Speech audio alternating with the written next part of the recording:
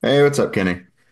What's it like for you guys on the defensive side of the ball? You've got a quarterback now who's helped engineer two fourth quarter comebacks in the last few weeks. He had a big comeback last year against the Rams. What's that like for you guys as defenders, being able to trust that offense late in the game?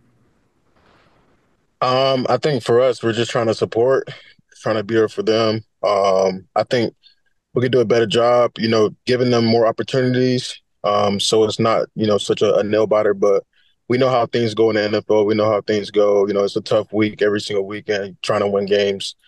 But it was a great job by the team, pulling out that victory in such a climate and atmosphere it was. There in New England. So just glad they got it done for the team. Thanks. James? Kenny, I know obviously you don't apologize for winning, but when you look back at the tape, what areas do you think this defense, obviously you got the three and out to get the ball back to win the game, but just other areas that you all think you could have been better in? It was one of those things that came up yesterday that we've been struggling with, probably all year, and that was, stopping the run. We let the run out of the first level of the defense. We made Julian, have to make some tough tackles, and honestly, it just took all of us trying to tackle the ball before it got to the second level. So I think we can be more disciplined. We can be sharper. We can be, smoother around the edges as far as, stopping the run. And it'll take all of us. It'll take all of us. We have to, brighten the chemistry, brighten up the camaraderie as far as stopping the run. It takes all of us, just like it does in the pass game. And as far as the pass game, I feel like the secondary, we did a smooth job as far as trying to limit the shots and explosives.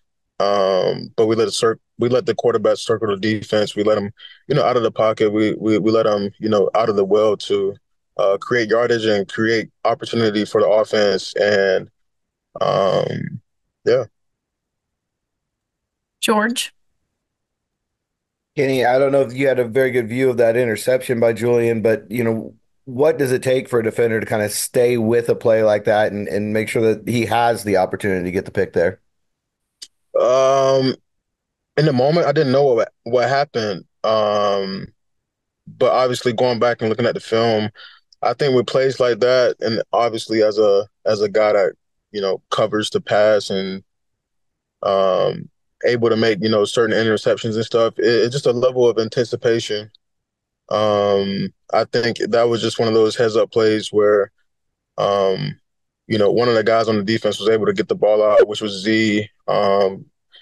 We always talk about playing to the end of the snap, and obviously this guy is about to catch I guess a touchdown or down at the one, whatever you want to call it. But Z stays with it. He has the effort to finish the play, and then Julian, he has the anticipation, he has the awareness, and he's in a great location whenever the ball pops up. So it was a great play by him, and we said it all the time in practice. Do a couple more here, chap.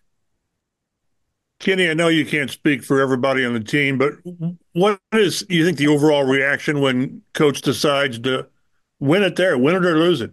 I mean, it was a pretty gutsy call. How do you react to that? I mean, do you say hell yes or what? I mean, at that point, you just got to be like, let's go.